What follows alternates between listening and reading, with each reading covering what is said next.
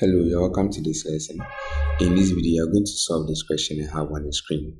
The question says we should find the value of R given that the voltage across the 500 ohms resistor is 2.5 volts.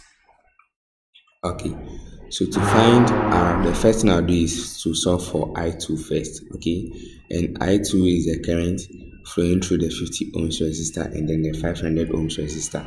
So I can find I2 since I know the voltage drop across the 500 ohms resistor. So I'm going to have I2 to be equal to 2.5 volts divided by the 500 ohms, and this will give us a value of 0.005 amperes.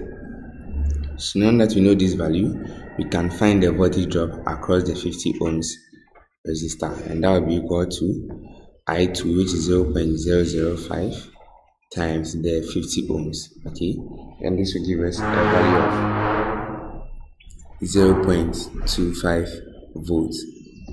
Okay, so at this point, to find the voltage drop across the resistor R, I'm going to apply the concept of loops here. Okay, so I will consider this direction to be the positive direction.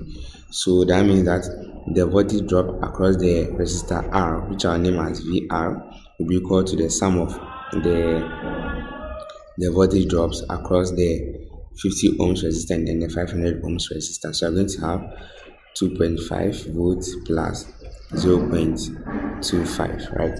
And then this will give us a value of 2.75 volts. So that will be the voltage drop across the resistor R. Okay, so now how do we find the actual value of R? We know that the voltage drop across this resistor here, okay, will be VR, and then that will be equal to I1 multiplying R. So R will be equal to VR over what? I1, right? And we already know the value of what? VR. So what's left for us is I. So how do you find the value of what? I1? Okay, so let's look at how you are going to do this. So to find the value of I1, okay, we can use the formula I to be equal to I1 plus what? I2, where I1 will be equal to I minus what? I2. So you see that before you can find I1, we will need the value of what? I and I2, but we already know I2 already, which means that we will have to find the value of what? I. So how do you find the value of I? I is the current flowing through the 550 ohms resistor, right? So you have to find I, and to find I, you must know the voltage drop across the 550 ohms resistor, and you can easily do that by using the node analysis, right? Where we can see that the voltage drop across the 550 ohms resistor will be equal to the 12 volts, okay, which will be the voltage at this node minus the voltage at this node, which will be the VR. So that will be 12 minus 2.75, right? So when we do this, we are going to get 9.25, and this will be the voltage drop across the 550 ohms resistor. So we can use this to find the value of I, right?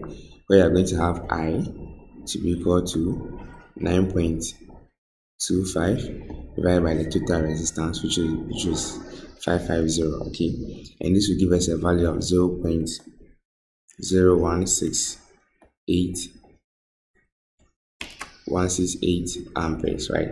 So that's the value of what? I. So now you can find I1, which will be equal to 0.0168 minus I2, which is 0.005. So we are going to get I1, okay, to be equal to 0.0118 amperes. Okay, so now that you know the value of I1, we can find the value of what? R, because you know the voltage drop across R. So we are going to have R, okay, which is from this point to what? VR over what? I1, and we know VR to be 2.75. okay, and then we know I1 to be 0.0118. okay, so when you simplify this, you're going to get the value of R to be 233 ohms. So that will be the value of R. Thank you very much for watching this video. Please make sure you subscribe to the channel and like this video. Thank you.